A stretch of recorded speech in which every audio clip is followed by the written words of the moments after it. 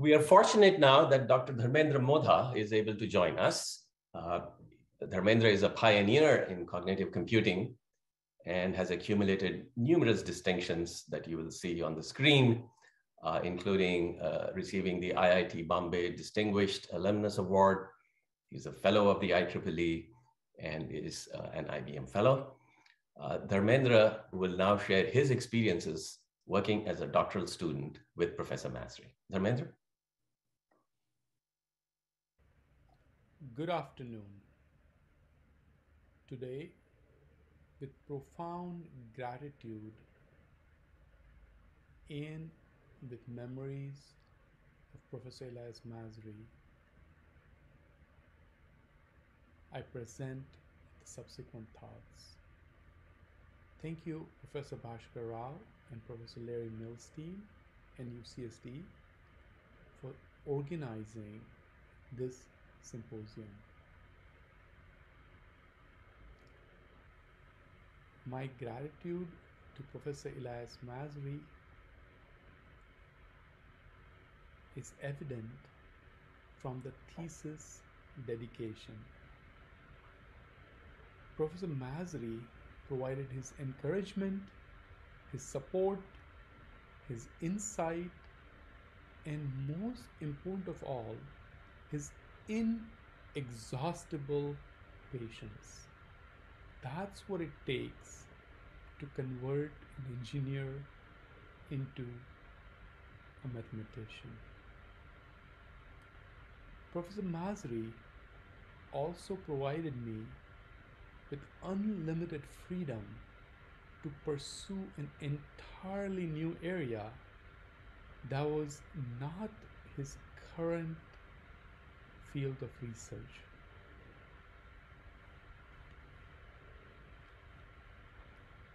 As I prepared to work for Professor Elias Masry, my first paper was with Professor Shaya Feynman. It related to a learning law for density estimation where we derived an unsupervised backpropagation algorithm for neural networks. In parallel, flexing mathematical muscle with Robert Heck-Nielsen, we showed that neural networks are universal approximators even in abstract mathematical spaces of functionals. Professor Masry was a mathematician in an engineering department.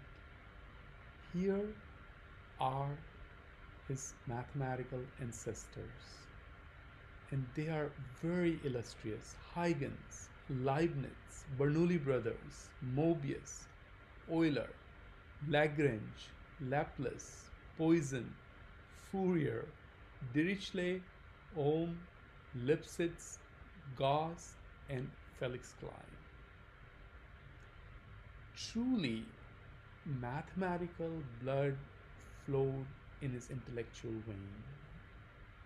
So it was not easy to work with Professor Masry. It required a level of preparation and a level of commitment that is beyond ordinary. My path to working with Professor Masry was paved by recommendations from Professor Ramesh Rao, thank you, and Professor Kenneth Cruz Delgado, thank you, for suggesting that I study real analysis and probability theory in the math department. Also, I was supported by Professor Shaya Feynman to pursue my dreams. And of course, I would not have been ready without courses from Professor Gatour, Professor Kenneth Quitz Delgado, Professor Robert Heck Nielsen, Professor Michael Sharp, Jeffrey Rabin, Albert White, Jack Wolf, and of course Elias Masry himself. My thesis consisted of two papers published in IEEE Transaction on Information Theory. A key result in my thesis was Bernstein inequality for IID random variables. So given n IID random variables which are bounded and have zero mean, the Bernstein inequality says that the probability that their normalized sum exceeds a constant is upper bounded by an exponential decaying square of the constant and the number of samples n. This is a very powerful inequality. Now first, Professor Masry had me go through classical proof of the Bernstein inequality in excruciating detail. Every step had to be proven, every step had to be justified, and every step had to be understood. We then undertook extending the inequality to strongly mixing processes. These are the processes for which their dependence slowly decays with increasing distance. So alpha j, where j is the distance between two random variables, decays as e to the minus j to the power beta, where beta is known as the mixing coefficient. If beta is infinity, one recovers the IID case. The key result was, in this case, the number of samples n can be replaced roughly by n alpha, which is roughly equal to n to the power beta over beta plus 1. So if beta is infinity, beta over beta plus 1 is 1, and one recovers the IID case. And as beta becomes larger and larger, in other words, the process becomes more and more dependent, n alpha becomes smaller and smaller. And our result was that the Bernstein inequality holds with n replaced by n alpha. So that's the key result. Now, once again, such a result required tremendous amount of perseverance. It is actually the only contribution that I have made to mathematics. All of my other work, except one example, has been engineering. This gives you a brief look of mathematics involved to prove such an inequality. It is a sequence of equalities, inequalities interspersed along with precise mathematical explanation of how such a transformation takes place. This required months of meticulous working and creatively thinking and interchanging with Professor Elias Masry. We typically spent, on an average, at least 8 weeks doing mathematics in his office, where he would be absolutely tireless and patient. And what he was looking for was precision, mathematics, rigor, and clarity. Equipped with the Bernstein inequality, we undertook the problem of universal prediction of stationary random processes. Suppose one is trying to predict a sample q plus 1 given past q samples from an alpha mixing process. In this case, the regression function mq is unknown, but is estimated with neural networks with the knowledge of memory q and n samples. And we show that such a regression function converges to mq at a rate which is logarithm of n divided by n to the power beta over beta plus 1, which is the same exponent from the Bernstein inequality. The surprising factor is that this exponent is not divided by memory q. In other words, assuming that the regression function satisfies certain smoothness constraint, this estimator bypasses the curse of dimensionality. Now, To top this result, now to top this result, we established one more result where memory Q is unknown. In this case, we are still estimating the same regression function MQ. However, Q is not known, so must be estimated. So the regression function here estimates Q itself. And even in this case, this estimator approaches the unknown regression function at the exact same rate as if memory was known, and therefore universal prediction. This was a very powerful result, and both of these papers appeared in IEEE Transaction on Information Theory. After my thesis, I continued working with Professor Elias Masry on frequential and cross-validated regression estimation and rate of convergence in density estimation using neural networks.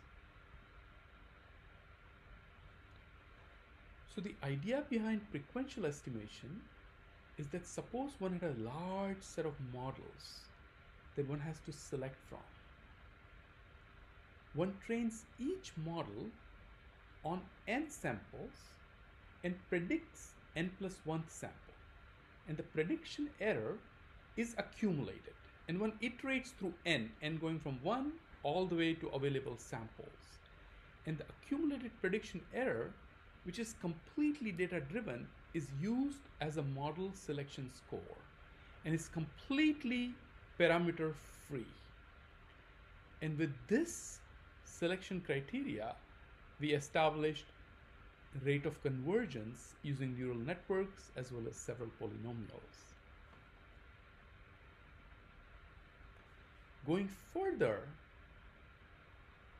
given n IID samples from a d-dimensional probability distribution function, we established a rate of convergence using neural networks for density estimation that once again bypass curse of dimensionality, assuming certain smoothness on the density. This work is intimately related to my first paper with Professor Shaya Feynman. Now, all this work with Professor Elias Masry required tremendous attention to mathematical details and rigor, and this simply would not have been possible without Professor Masry providing one-on-one instruction in the classical style of mathematical education, one teacher, one student, over long term and with patience.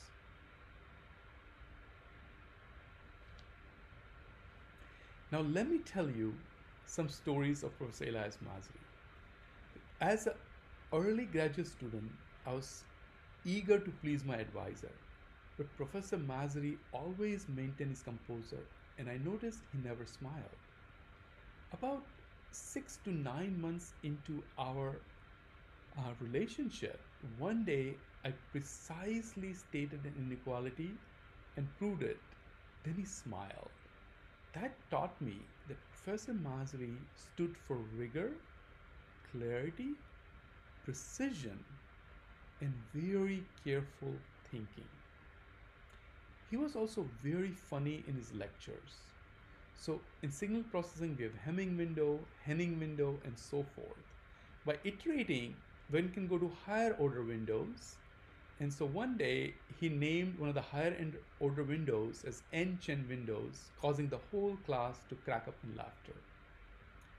He absolutely loved to mark up manuscripts in dripping red ink. When I wrote up my last paper, I had by then imbibed his style, and there was nothing to mark up. And then he commented, "Now you're ready to graduate." Now, as we are proving our second theorem on universal prediction, these theorems involve careful balancing between bias and variance, approximation error and estimation error. But no matter how hard we tried, we could not get the approximation error in the unknown memory case to zero. But on the flight, somehow we discovered the secret. And we were so excited, and apparently we were so loud that two attendants rushed to us to ask us to keep quiet. That's the most excited that I've ever seen Professor Masry. Now, here's a quiz for you. Did Professor Masry like cheese or chocolate? Well, he absolutely hated chocolate and he had cheese every day for lunch. Now, Bernstein inequality, which was the flagship result in my thesis, was challenged by a very, very famous reviewer, a contender for a Nobel Prize in economics. He claimed that his student, who was then a professor at MIT, had proved it first. Now, Professor Masri very calmly guided me in rebutting this claim. We carefully showed that their proof was in fact incorrect and inapplicable and cannot be corrected and did not have the tightness of the bounds. So this became extremely contentious as it pitted us against one of the most formidable forces in econometrics and statistics. However, Professor Masri's approach was so forceful that it caused the associate editor, Professor Andrew Barron from Yale, to actually study the contended paper in detail, and he 100% agreed with our claim. So Professor Masri taught me never to back down in a scientific argument when you are right. And in fact, never enter a scientific argument unless you are right. And this is a skill that I use every day. In fact, I was forced to use this to defend my project just last weekend. Given the education that I received from Professor Masri, I often joke that I went to not just UCSD, but also to MIT, Masri Institute of Technology. Now, as I graduated and finished my postdoc, I accidentally discovered that for the last summer, he forego his summer salary to pay mine. So he was a generous soul.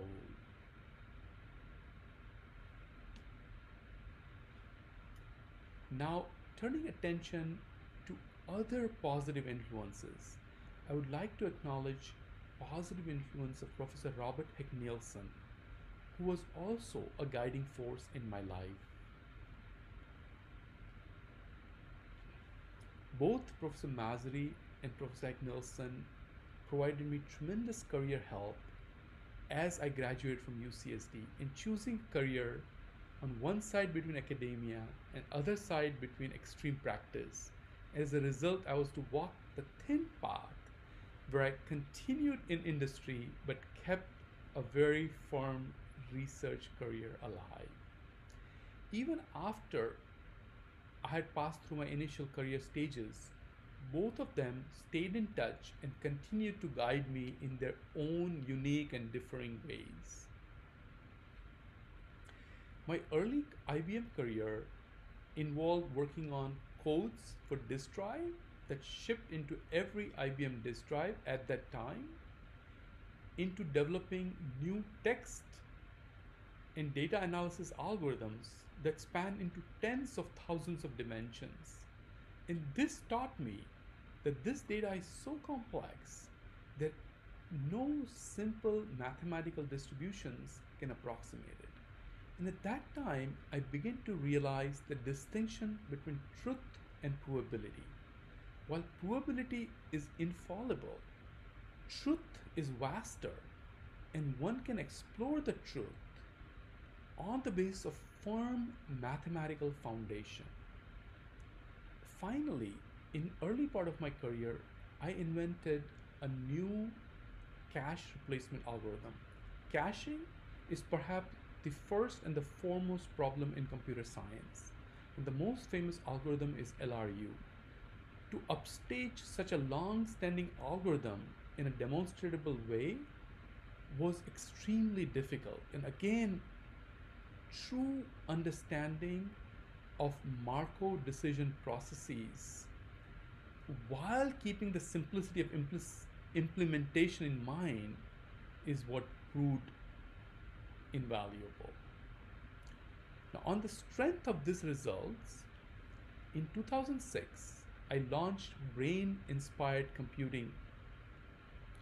I brought together who's who in neuroscience, computer science, information theory, robotics, Nobel laureates, National Medal of Technology winners, Turing Award winners, Shannon Award winners. And right then, being the guiding stars, I had Professor Ramesh Rao and Professor Robert Nielsen also present at this signature event. Subsequently, that led to my life's work in brain inspired computing since 2006 to still going on. This work involved first mapping neuroscientific data anatomically and physiologically. Second, it involved large scale simulations on the largest supercomputers that IBM made, eventually achieving 100 trillion synapses and winning the ACM Golden Bell Prize. And the third part was creating brain inspired non von Neumann architecture, an embodiment of which was True North. 1 million neurons, power of a hearing aid battery, size of a postage stamp, like a little supercomputer. We then created systems with True North, reaching 64 and 80 million neurons. True North was widely recognized, making cover of Science twice, being in the Computer History Museum, winning the Misha Mahowal Prize, and being recognized by President, not Professor, but President Obama. Since 2018, I've been continuing this in stealth mode for new results to be announced perhaps soon. Along the way, I was able to map long distance wiring diagram in the macaque monkey brain. So this was one science result in my career.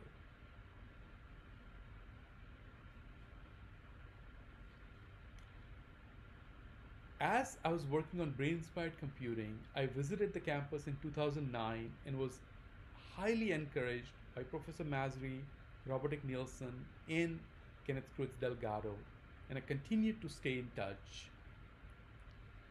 At that time, the campus magazine wrote that I owe a great debt to UCSD and many wonderful professors from the Jacob School, especially Professor Masry and Robert Nielsen, for their priceless gift of education.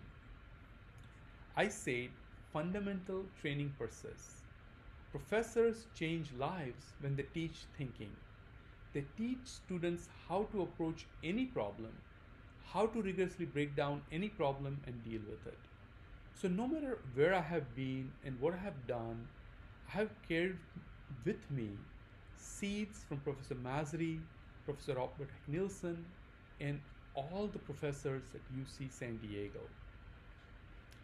I was invited by Dean Pisano to give the commencement speech at the 2007 School of Engineering ring ceremony. Somehow or other, many threads of my life and career seem to be intertwined with UC San Diego. Professor Todd Hilton was the visionary behind DARPA Synapse program, which led to True North, and he is now affiliated with UC San Diego. Along the way, I picked up mentoring from Larry Smart, and I learned how he created KLIT Square as a mix of academic disciplines. And Larry's touch, which magnifies and multiplies everything and anything, it's like good magic. He taught me how to make 2 plus 2 become much more than 4, in fact 22. although I spent enormous amount of time with Professor Kenneth Cruz Delgado, I only ended up writing a paper with him after True North was published, made, and distributed to many universities, first and foremost being UCSD. And then we wrote this very beautiful paper in 2016. Now my connection with UCSD is continuing. My son is a sophomore at Computer Science Department. And when one of you teaches the following course, I'll be the first one to audit it. A year-long sequence providing a historic, integrative, principle-based, hands-on perspective on math, science, technology, and engineering. Now let me leave you with a fun anecdote of Professor Elias Masry. At my wedding, August 7th, 1993, Professor Masry was in the audience along with Professor Ramesh Rao, and he was taking wagers on whether or not I will kiss the bride. For those of you who know the Indian culture, I will let you guess the answer. But he was quite a comic in his own way.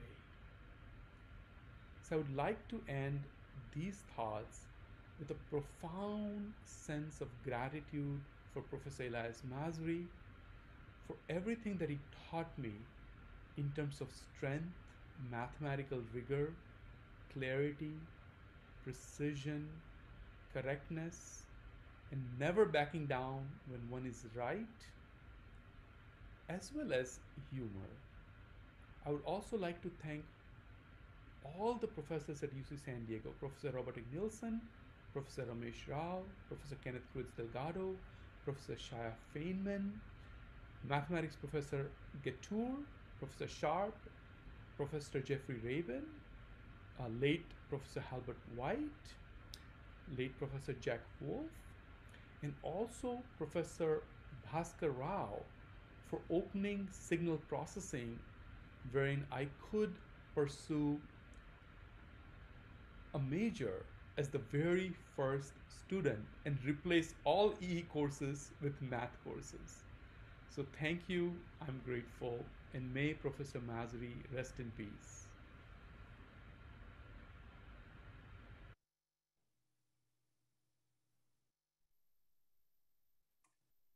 Thank you, Dharmendra. Wonderful words. I can see the influence that Elias clearly had on you.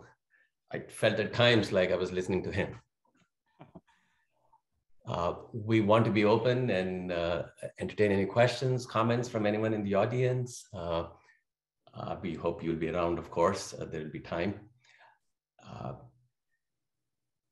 Moving on, I wanted to share with you some other tributes that we got from when the ECE department was still EECS, and we used to be in the APNM building.